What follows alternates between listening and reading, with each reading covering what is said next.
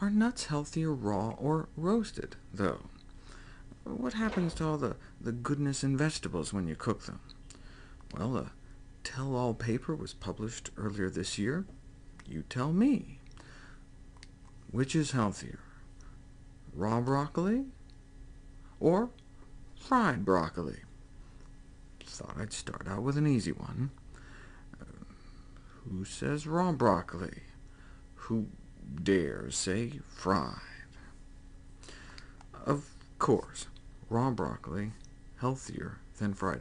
6 times more nutrition in fresh, measured in total glucosinolate content, the cancer-fighting cruciferous compounds. So just kick back and enjoy. Steamed versus boiled, each for 2 minutes. Who says steamed is healthier? Boiled?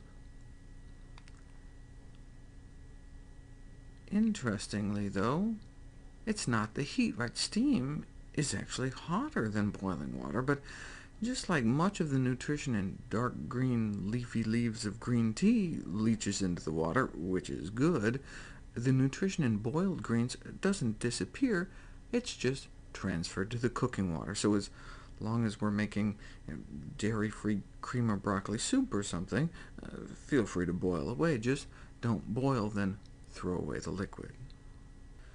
Let's kick it up a notch for this final question. Raw, steamed, or microwaved? Which is healthier, based on the amount of cancer-fighting nutrients absorbed into our bodies? Who thinks raw is healthiest? Steamed? Nuked?